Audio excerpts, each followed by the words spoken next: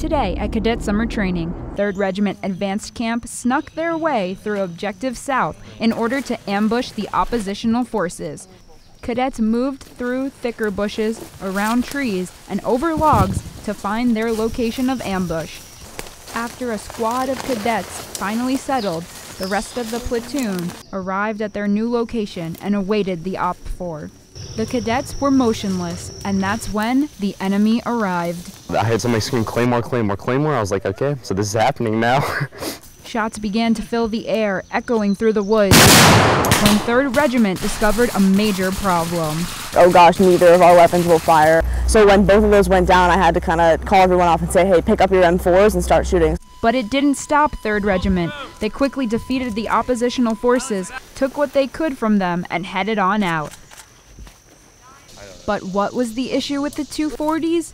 You'd never guess. Normal rounds have a tip on them that fits into the bolt correctly, but the blanks are a little bit shorter, so you put something in there called a discriminator.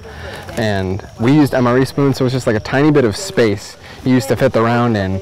So when it fires, it lines up perfectly with the bolt, but we don't think the round was seated perfectly. In the meantime, cadets had a few quick tips for future cadets who have to enter the wonderful world of FTX.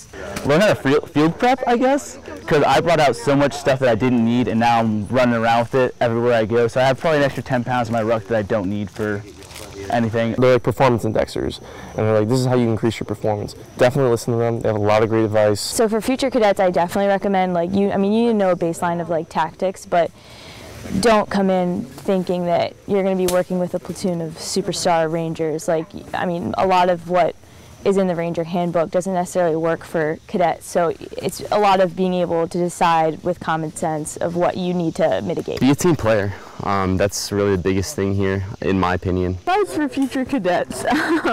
Well, whenever you're getting ready to come to camp, be sure to visualize yourself at camp doing everything. We're all going to get tired, so everyone is going to be tired and they're all going to be in the same situation, so just don't let that get to your head. Confidence, and just know that you got your people on the left and your right of you. I would say really focus on your tactics, because when you come out here, it's really important to know how to maneuver your people and how everything's supposed to work.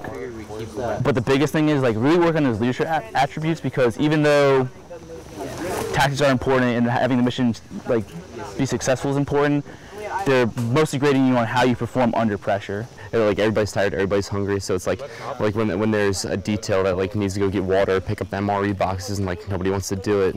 It's just you have to be willing to be that person, be that important change. Reporting for Cadet Summer Training PAO, I'm Michele Brisco.